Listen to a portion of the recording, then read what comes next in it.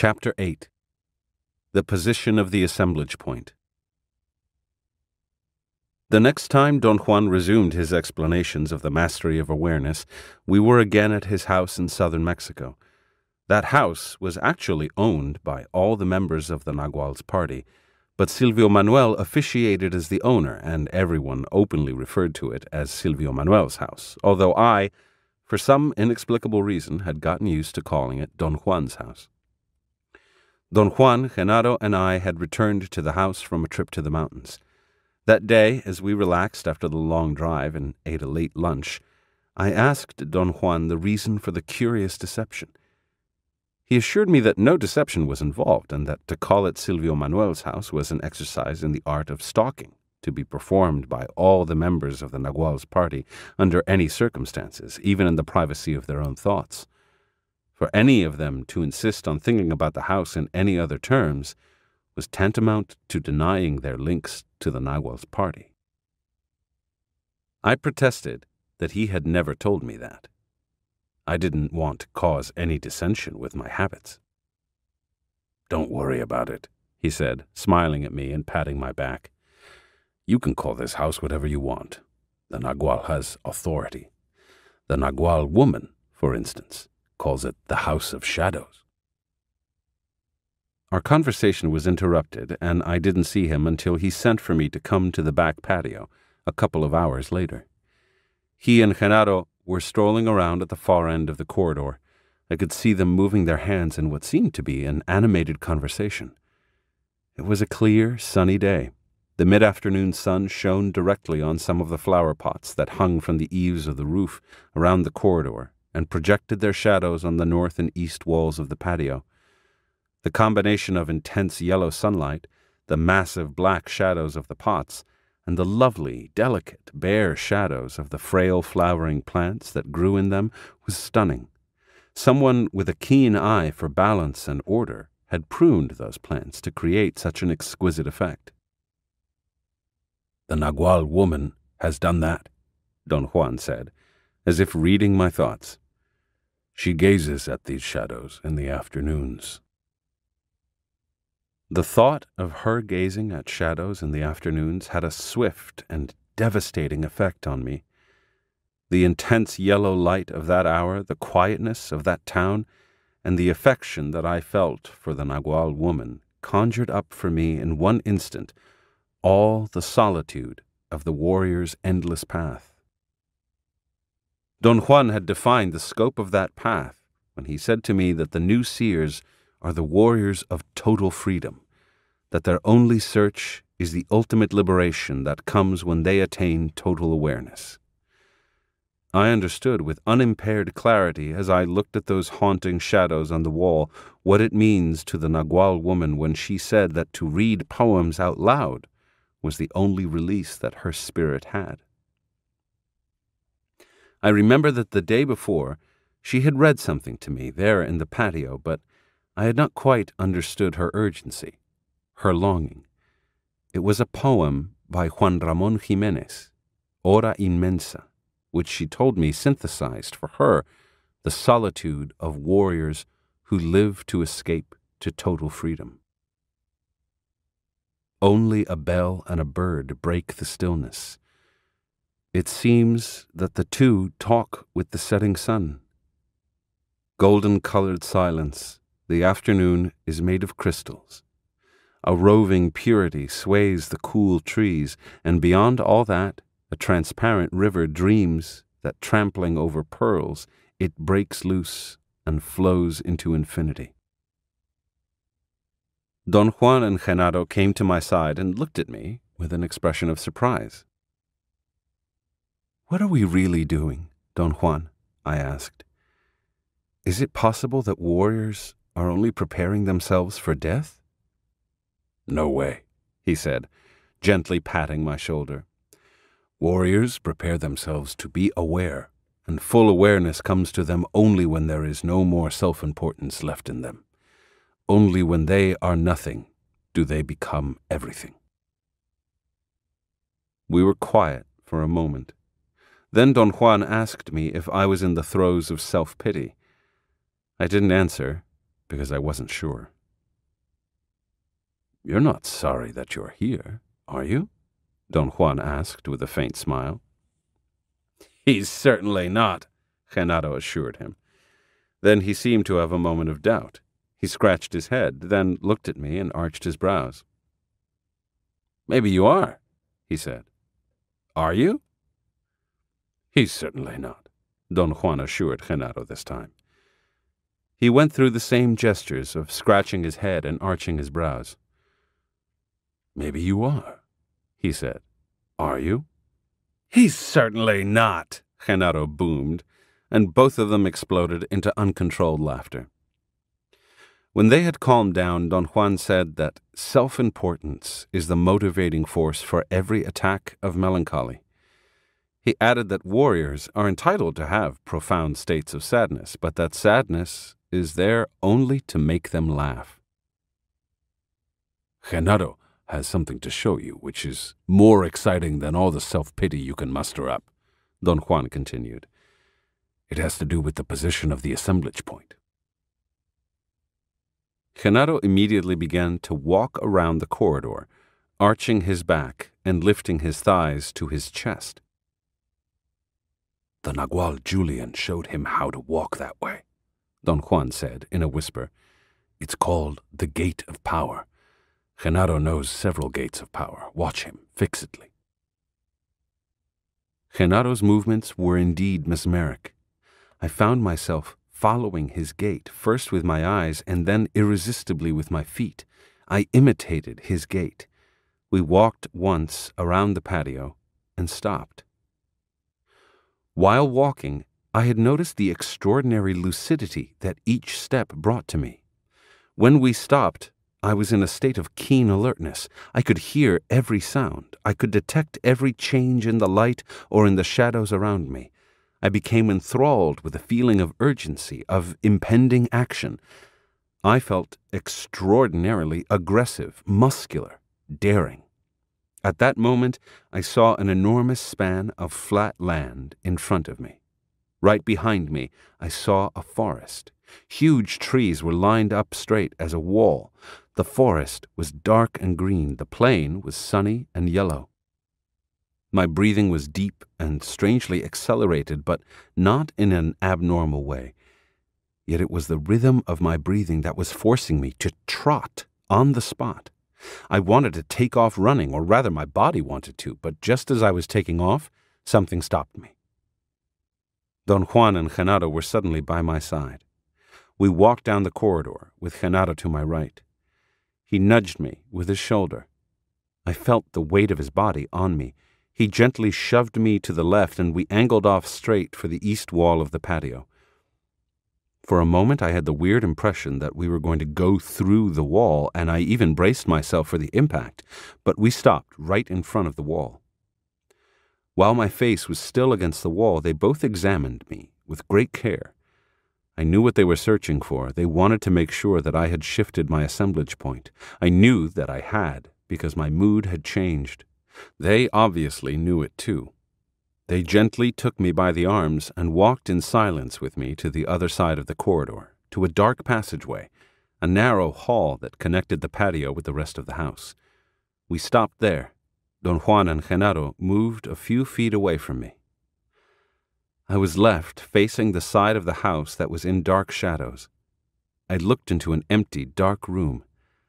I had a sense of physical weariness. I felt languid, indifferent, and yet I experienced a sense of spiritual strength. I realized then that I had lost something. There was no strength in my body. I could hardly stand.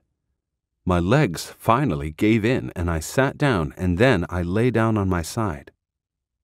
While I lay there, I had the most wonderful, fulfilling thoughts of love for God, for goodness. Then, all at once, I was in front of the main altar of a church. The bas-reliefs covered with gold leaf glittered with the light of thousands of candles. I saw the dark figures of men and women carrying an enormous crucifix mounted on a huge palanquin. I moved out of their way and stepped outside the church. I saw a multitude of people, a sea of candles coming toward me. I felt elated. I ran to join them. I was moved by profound love. I wanted to be with them, to pray to the Lord. I was only a few feet away from the mass of people when something swished me away. The next instant, I was with Don Juan and Genaro. They flanked me as we walked lazily around the patio. While we were having lunch the next day, Don Juan said that Genaro had pushed my assemblage point with his gate of power, and that he had been able to do that because I had been in a state of inner silence. He explained that the articulation point of everything seers do is something he had talked about since the day we met: stopping the internal dialogue. He stressed over and over that the internal dialogue is what keeps the assemblage point fixed to its original position. Once silence is attained, everything is possible, he said. I told him I was very conscious of the fact that in general I had stopped talking to myself, but didn't know how I had done it. If asked to explain the procedure, I wouldn't know what to say. The explanation is simplicity itself, he said. You willed it, and thus you set a new intent, a new command. Then your command became the eagle's command. This is one of the most extraordinary things that the new seers found out, that our command can become the eagle's command. The internal dialogue stops in the same way it begins, by an act of will. After all, we are forced to start talking to ourselves by those who teach us. As they teach us, they engage their will and we engage ours, both without knowing it. As we learn to talk to ourselves, we learn to handle will. We will ourselves to talk to ourselves. The way to stop talking to ourselves is to use exactly the same method. We must will it. We must intend it. We were silent for a few minutes. I asked him to whom he was referring when he said that we had teachers who taught us to talk to ourselves. I was talking about what happens to human beings when they are infants, he replied. A time when they are taught by everyone around them to repeat an endless dialogue about themselves. The dialogue becomes internalized, and that force alone keeps the assemblage point fixed. The new seers say that infants have hundreds of teachers who teach them exactly where to place their assemblage point. He said that seers see that infants have no fixed assemblage point at first. Their encased emanations are in a state of great turmoil, and their assemblage points shift everywhere in the band of man, giving children a great capacity to focus on emanations that later will be thoroughly disregarded. Then, as they grow, the older humans around them, through their considerable power over them, force the children's assemblage points to become more steady by means of an increasingly complex internal dialogue. The internal dialogue is a process that constantly strengthens the position of the assemblage point, because that position is an arbitrary one and needs steady reinforcement. The fact of the matter is that many children see, he went on. Most of those who see are considered to be oddballs, and every effort is made to correct them, to make them solidify the position of their assemblage points. But would it be possible to encourage children to keep their assemblage points more fluid? I asked. Only if they live among the new seers, he said. Otherwise they would get entrapped, as the old seers did, in the intricacies of the silent side of man. And believe me, that's worse than being caught in the clutches of rationality. Don Juan went on to express his profound admiration for the human capacity to impart order to the chaos of the eagle's emanations. He maintained that every one of us, in his own right, is a masterful magician, and that our magic is to keep our assemblage point unwaveringly fixed. The force of the emanations at large, he went on, makes our assemblage point, select certain emanations, and cluster them for alignment and perception. That's the command of the eagle, but all the meaning that we give to what we perceive is our command, our gift of magic. He said that in the light of what he had explained, what Genaro had made me do the day before was something extraordinarily complex, and yet very simple. It was complex because it required a tremendous discipline on everybody's part. It required that the internal dialogue be stopped, that a state of heightened awareness be reached, and that someone walk away with one's assemblage point. The explanation behind all these complex procedures was very simple. The new seers say that since the exact position of the assemblage point is an arbitrary position chosen for us by our ancestors, it can move with a relatively small effort.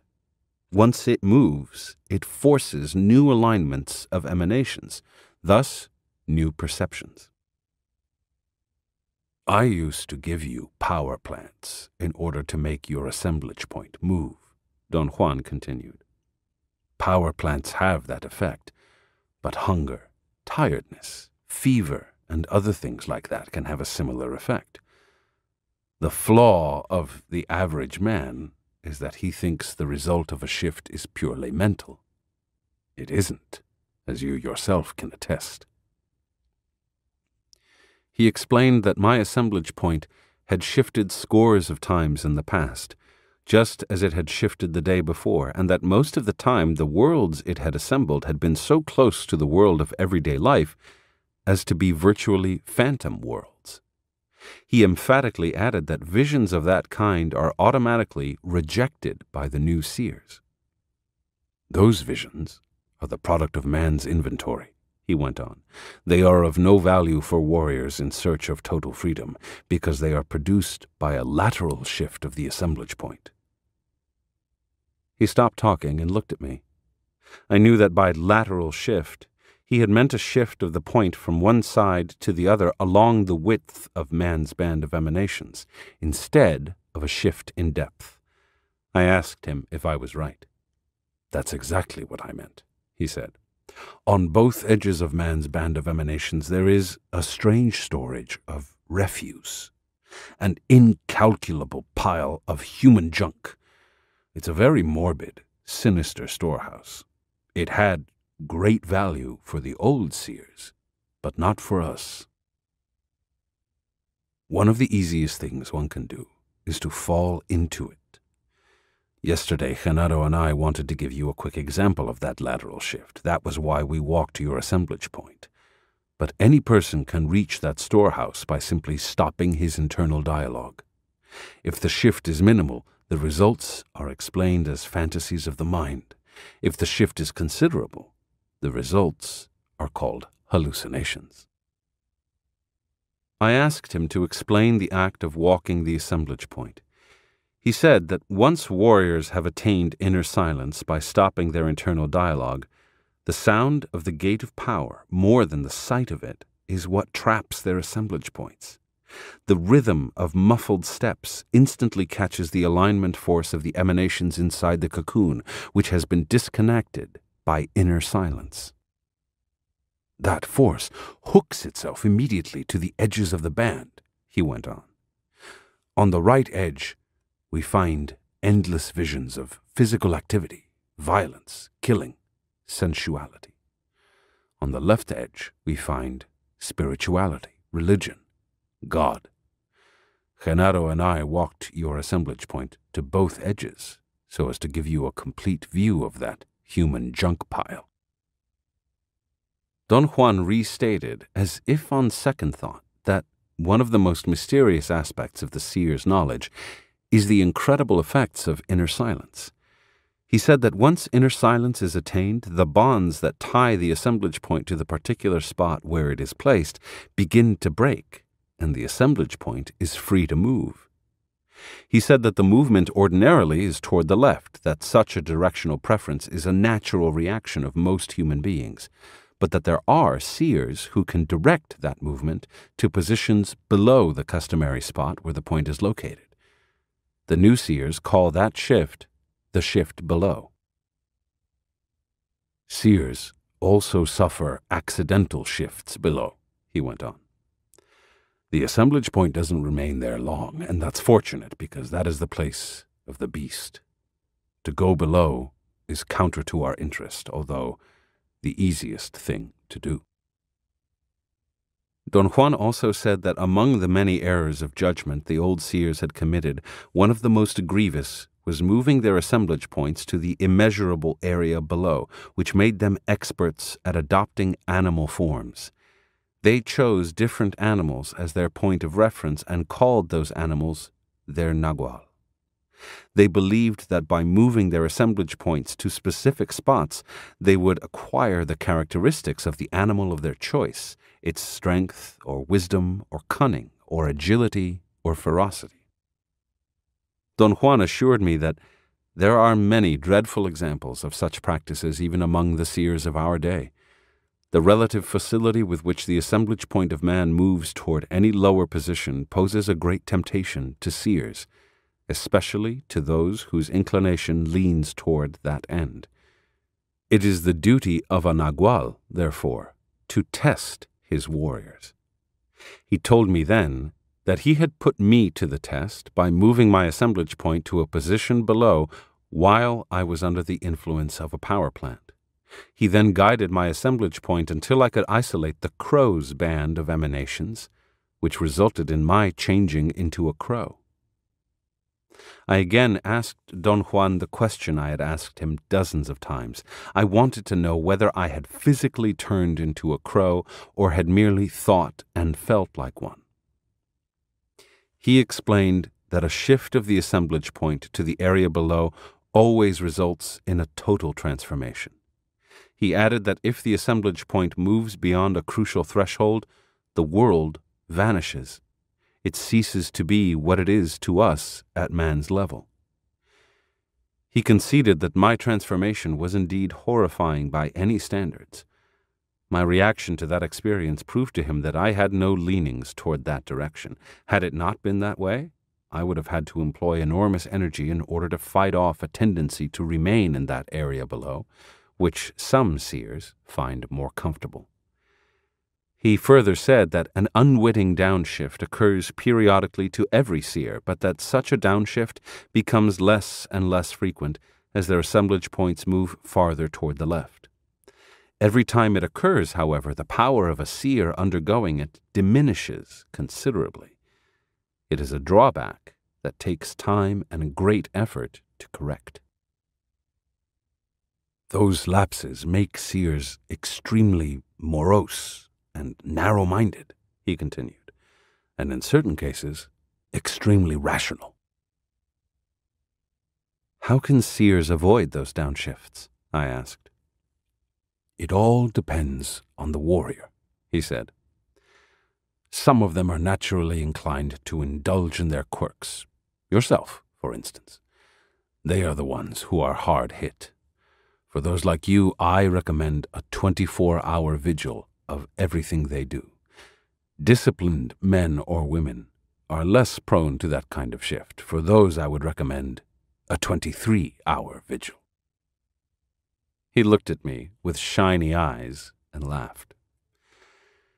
Female seers have downshifts more often than males, he said, but they are also capable of bouncing out of that position with no effort at all, while males linger dangerously in it. He also said that women seers have an extraordinary capacity to make their assemblage points hold on to any position in the area below. Men cannot. Men have sobriety and purpose, but very little talent. That is the reason why a nagual must have 8 women seers in his party. Women give the impulse to cross the immeasurable vastness of the unknown.